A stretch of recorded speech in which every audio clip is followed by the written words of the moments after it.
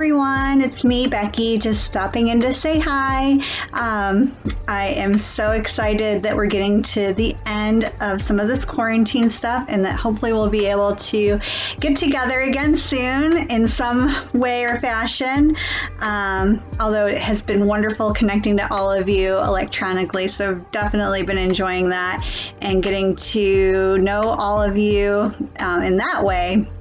But this last couple of weeks, definitely, I know that I've had to do a lot of forgiving of others, a lot of forgiving of myself, and then also a lot of really just asking for forgiveness from others too. Being cooped up with family or friends or whoever you are with can definitely be a difficult situation to be in. No matter how much we love our family, I know that sometimes even me, I can get on people's nerves. So definitely has been a word of the day for quite some time. So it does remind me of a verse as well, which is Ephesians 4:32, which just says, "Be kind and compassionate to one another, forgiving each other just as in Christ God forgave you."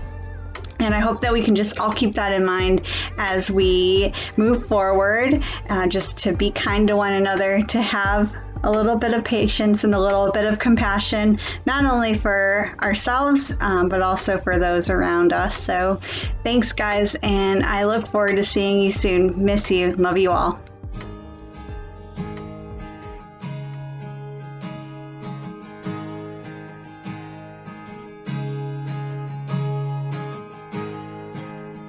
Are you hurting and broken within? Overwhelmed by the weight of your sin, Jesus is calling. Have you come to the end of yourself? Do you thirst for a drink from the well? Jesus is calling. Oh, come to the altar. The Father's arms are open wide. Forgiveness was bought with the precious blood of Jesus Christ.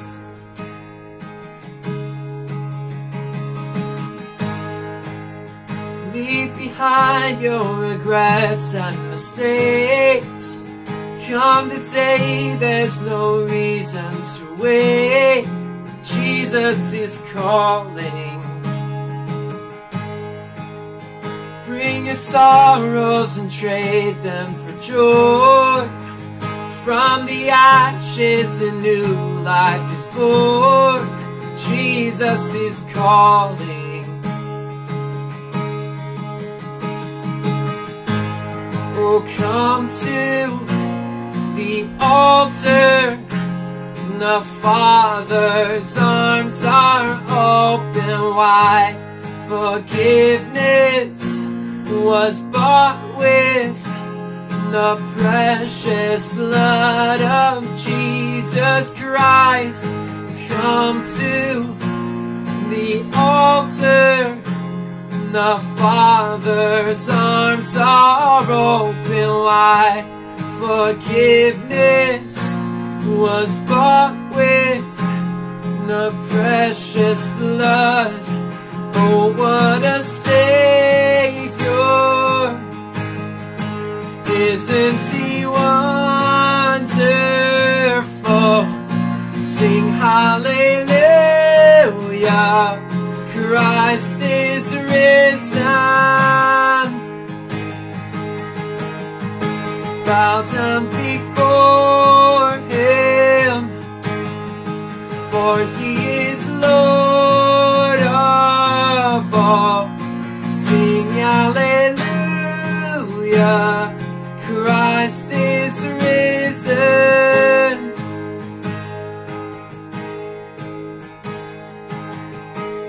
Oh, come to the altar. The Father's arms are open wide. Forgiveness was bought with the precious blood of Jesus Christ.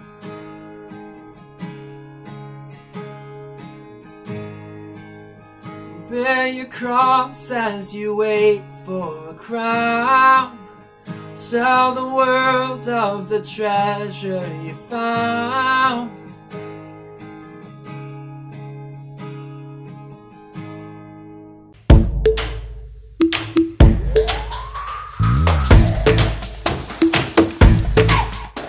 This is our final lesson in our Atypical teaching series.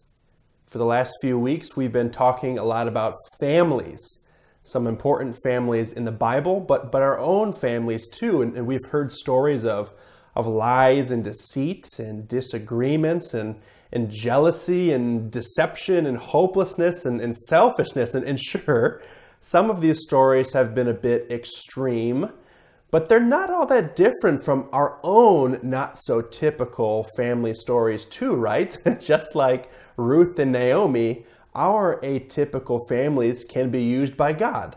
Just like Abraham and Lot, our not so typical families can commit to prayer. Just like Jacob and Esau, our atypical families can have the tough but profitable conversations in hopes of bringing about God's peace. And just like Joseph and his brothers, the family we're going to be looking at in just a moment, our not so typical families can forgive each other even when it's hard to do. But before we jump back into the book of Genesis, let me just say this. There are so many reasons why we need to forgive and be forgiven by our brothers and sisters, family members or not. But I do very much realize that forgiveness is a sensitive subject to some and a subject that's hard to wrap our minds around for most. There is so much fake forgiveness and false pleas of repentance that it's kind of hard to discern what we should do when we're faced with situations like these. It seems like every big YouTube star now has their own apology video where they confess their past sins for views. They're right, Logan Paul and Laura Lee and so on and so forth. And we will get back to all of that in just a moment. But I would like to remind you that no family is perfect.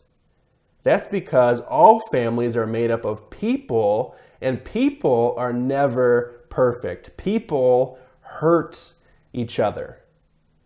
But when typical families hurt each other, they respond with bitterness and anger or even revenge sometimes. Their first thoughts are getting back at the other person or leveraging their false apologies to gain control of the situation. And atypical families hurt each other too.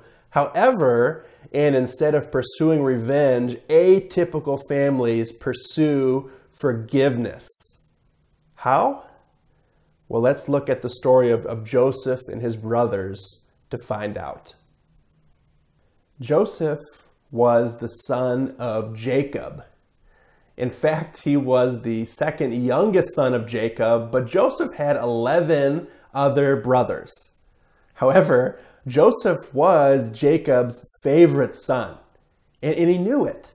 Jacob treated him the best out of all the other brothers, and Joseph sort of liked to rub it in the face of the other 11. He was not quiet about his favored position, and this kind of gets him in a little bit of trouble. One day, Joseph's brothers, they were out working in the fields. And they'd probably been out there all day in the sun, sweating, dirty, trying to till the crops. And it's at this moment that Joseph, who had not been working, decides to come on out to his brothers and make an appearance wearing a special coat gifted to him by his dad. And traditionally, this coat has been called a coat of many colors.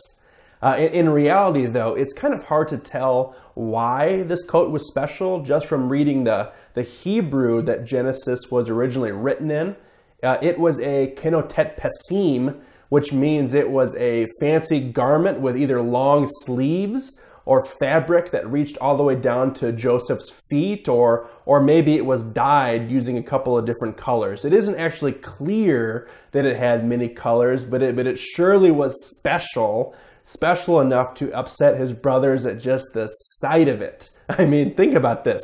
Here was Joseph wearing this fancy coat, and why wasn't he working? Clearly he had not come to lend a hand.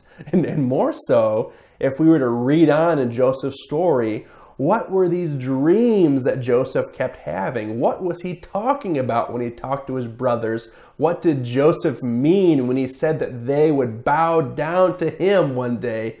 Isn't that taking things a bit too far? And it's at this moment right here that Joseph's brothers had reached their boiling point. And overcome with jealousy, the brothers, they grab Joseph. They rip up his coat, they throw him into a well, and eventually they sell him into slavery. And Joseph, he kind of goes on a wild ride from here. We don't have time to talk about all the details of the story, but if you don't know it, I actually highly recommend you to pause this video and go back and read Genesis chapters 37 through 50. But in sum, after being sold into slavery and then being falsely accused of sexual harassment, Joseph finds himself in jail. But while in jail, he becomes a sort of a famous person for his God-given ability to be able to interpret the meaning of dreams.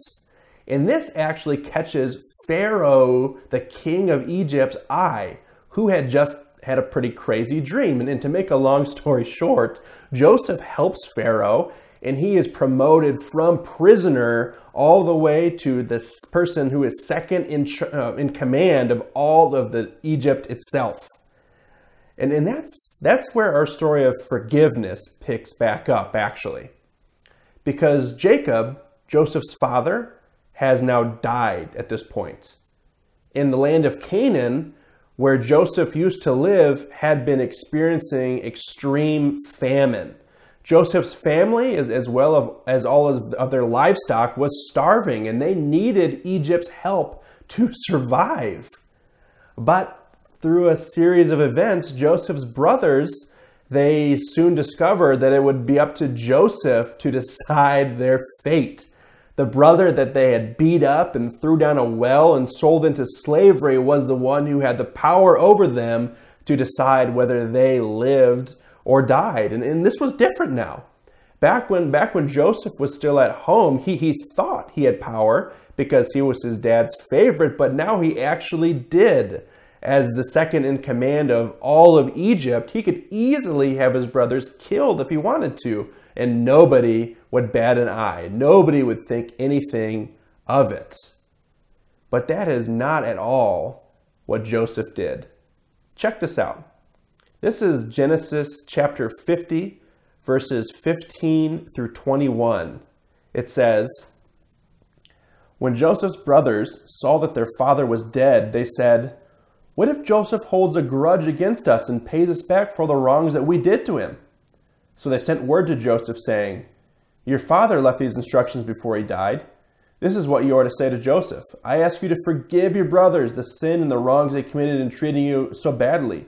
Now please forgive the sins of the servants of God of your father.' When their message came back to Joseph, he wept. His brothers then came and they threw themselves down before them. 'We are your slaves,' they said. 'We are your slaves.' But Joseph said to them, 'Don't be afraid. Am I in the place of God? You intended to harm me, but God intended it for the good to accomplish what is now being done, the saving of many lives. So then, don't be afraid. I will provide for you and your children.'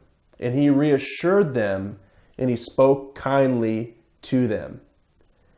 Joseph had every reason to be angry at his brothers.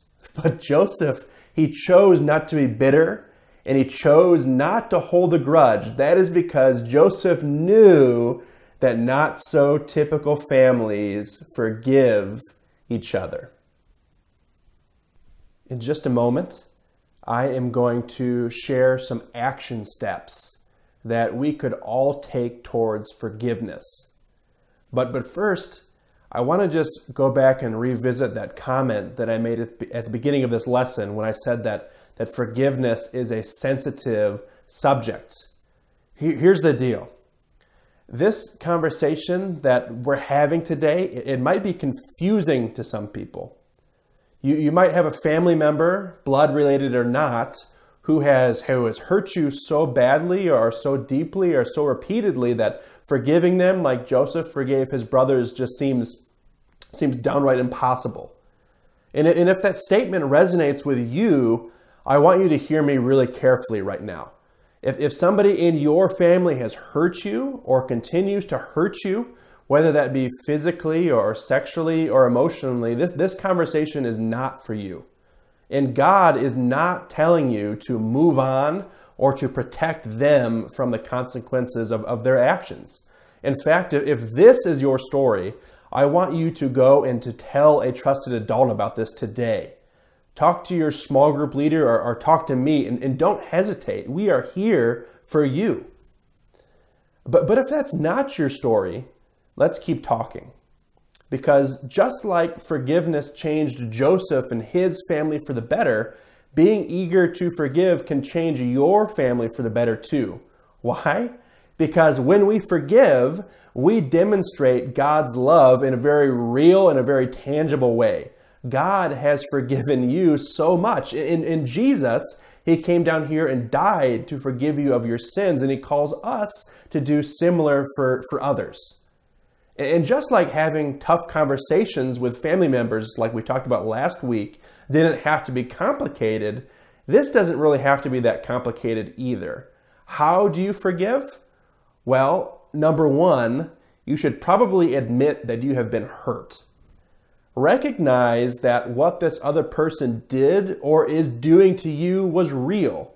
Don't brush it under the rug. Number two, ask God in prayer to help you forgive. This isn't a typical thing to do if we've demonstrated. You're going to need God's help to do this and do this well. Number three, ask God to heal the parts of your heart that are hurt. God is the great physician and go to Him for healing. He wants you to go to Him for this. And in number four, choose to focus on moving forward instead of focusing solely on what happened in the past. And I am not saying that you need to forgive and forget. That's really not a biblical thing to do. But commit to forgiving in such a way that shows genuine mercy to the one who has offended you, not that fake passive-aggressive stuff that's so popular in our pop culture today. God has forgiven you so much. So give some of that forgiveness to those around you. The kind of forgiveness that Joseph showed his brothers is not typical. He chose the atypical thing, and so can we. In fact, God has called each and every one of us to be atypical. He is calling us to be the good in our families by praying for them, by having tough conversations with them, and by forgiving them. When it comes to your family, don't be typical.